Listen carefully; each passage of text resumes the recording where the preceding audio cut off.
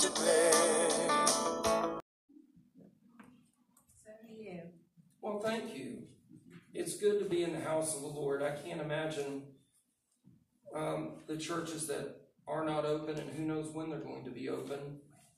I was a little bit distressed this past week because some of the churches out in California had appealed to even the Supreme Court for the right to be able to get back. Now, they have allowed the churches to open up with some restrictions.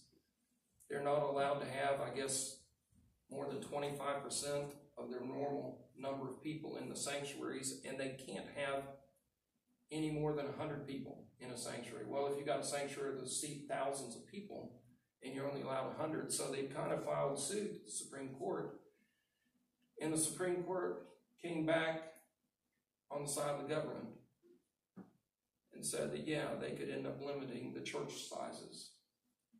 And I feel bad for those churches. So we're grateful that we could be here. We do need to continue to pray for our country. These are not only with the COVID, but all the rioting that's taken place. And we just need to pray that the Lord will help us, because we definitely need help. Let me comment on some of the needs that we've got listed in our bulletin. A week from tomorrow, Chuck is going to have surgery to hopefully take care of this pain in his leg. We pray that it's going to be a success. Also in that first column, Hank has a surgery coming up. He doesn't know when yet, but he's got to have a surgery to get his bladder taken care of, and we just pray that the Lord will take care of him. He's supposed to go back to work this week. We just pray the Lord will keep him safe. Wayne Kemp. It's good to have Wayne's sisters here as well as Wayne's wife, but those three ladies sitting back here with Darlene, they beat Darlene up. Not really. That's the worst part of it. They don't have Darlene is doing much better. She had fallen in her garage, and she actually had to go to Pittsburgh, and I went last Sunday afternoon and picked her up. And other than a little bit of soreness, she's really doing well. She's been back out on the mower mowing grass. But she had good news about Wayne. Day before yesterday, she got a chance to see him for the first time since March the 11th. And Wayne still has a long way to go. In a week from this coming Friday, they're going to do surgery on Wayne's vocal cord to hopefully give him the ability to speak again. He has a hard time talking, so he needs prayer for that. And then sometime after that, they want to take his trach out. So do keep Wayne and Darlene both in prayer.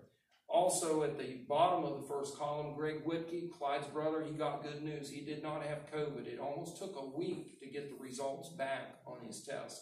But he did not have COVID. He just had the flu. In the middle column, continue to pray for Lonnie Riggs because his cancer is stage 4. Eleanor LaRue, she had a treatment on Friday, and it ended up going well. She continues to need prayer. Tim and Delpha. Tim had a really bad day yesterday. He had the chemo 2 days before that, and he said that even today he's really struggling. So do keep him in prayer. This week, his wife Delpha is going to have scans done to see how much brain activity is going on. It would be wonderful if they got some good, exciting news. It's so depressing to Tim to stand there and have to do everything for his wife all the time, and she not really even being able to communicate. Now, he does say occasionally she will end up squeezing his hand if he asks her to. But Tim is really struggling. And Tim, we pray that you're going to be okay. We're praying too that your daughter Lacey, who also had to go for some tests, that she's going to get good news. They don't know what's going on with his daughter Lacey's stomach, but we just pray that Lacey's going to be well. Do keep them in prayer. In the middle column also, Larry Cook on the 11th of June is going to have quadruple bypass, so he needs our prayers. Aaron and Jim that I've already mentioned out in New Mexico, do keep those people in prayer. In the last column, Alicia Benson. She really needs to have an appointment in Pittsburgh this week, but supposedly they've got Pittsburgh shut down. And she has lost, according to Hank, she has lost 30 pounds with this problem of eating. She's got a problem from the esophagus to her stomach. She really needs to get there to see a specialist. So do keep Alicia in prayer. Of course, we want to keep in prayer the riot situation. we have added on Wednesday night Mark Doherty. This is Michael's brother. He's out in Arizona. He does have COVID. His brother works at a nursing home. And his brother they were close to having to put him on a ventilator, but they were able to give him a plasma treatment. Is he making progress? He's making a little progress. He's still not. He's still having a rough time of it. Yeah. So Mark Doherty, keep him in prayer. Also, Michael's mother, Mary Ann, has been having some issues with her stomach, and we pray that she's going to be okay. Bob Ohl, Robert Ohl, this is Becky's brother. This week he's going to have cornea transplant. So we pray that that's going to go well. His son, Bob Jr., was going to be traveling. And then Becky has had some issues with her heart. She's also had a problem of falling. I guess the heart right now is doing okay, but you're falling and you're also dealing with migraines, bad headaches. Now pain in the head, it's not migraines, but it's pain in the head. They think it's the blood thinners that's doing it to me. Okay. Well, we want to pray for you. And then last but not least, Junior Sheets. Last week we talked about Ed Sheets, who had died suddenly, 67 years of age. And this is another Sheets. They call him Junior Sheets. He was on a ladder, fell off, broke his back, had some other injuries. He's going to need a lot of rehab and whatnot. Broke his hip. So Junior Sheets. Are there additional names or needs? Turtle? My wrist kind of been hurting me a little bit. Okay. All right. He wants to tell his story of why his wrist is hurting. It's because of the big fish that he caught this past week. No. No. He did actually catch a fish that's 4 pounds and 6 ounces. So. It's a carp. It's a carp. It's a carp. All right. Are there any other prayer requests? Diane. It's not a prayer request. I have a question. I'm looking at this list. I'm sorry, I haven't been here, so I don't know. Hilda Roush, is that Connie and Hilda? Is it Connie and Hilda? Does Hilda have somebody named Connie in her family, Jean? Is it Hilda and Connie Roush? They have to do a few more tests before they schedule her for surgery. For Hilda? For Hilda? That's Hilda, and Connie's on there because she takes care of her and Okay. all the seizures. Okay, thank you. Sorry. And the surgery for Hilda is They haven't cancer. scheduled it yet. It's cancer though. So is that how? And Hilda, so I know. Okay. I'm glad that you asked. Anytime that you have a question, don't hesitate to ask. Well, let's do pray together.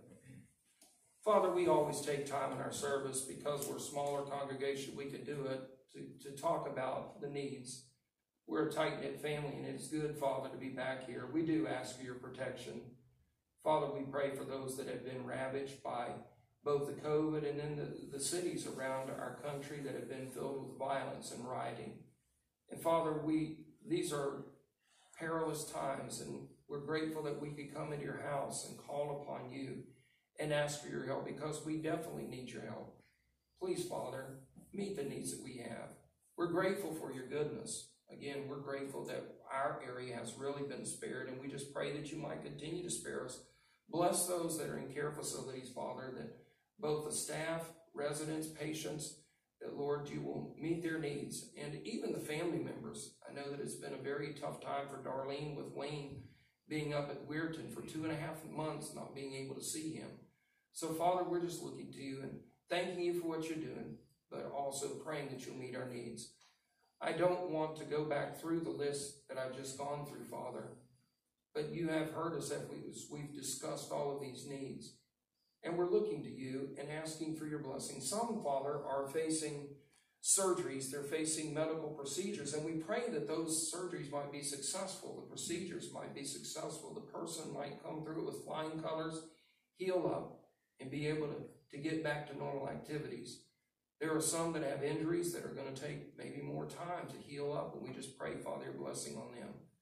We pray, Father, for those that have stuff going on within their life, like a sickness that, like Mark Doherty, that, Father, you would touch him and heal him, and that you'll prevent others from coming down with this COVID. There are, Father, others that, that they don't know what they're facing.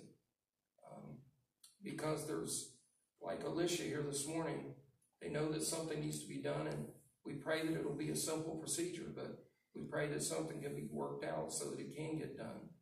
We're just looking to you, Father, and asking for your help and trusting that you're going to meet the needs that we have. You've always been good to us. You've always taken care, and for that we're grateful. We just pray, Father, that you'll bless us. Father, we pray for our leaders. We pray that you'll give them wisdom. We pray that, Father, our country might turn back to you.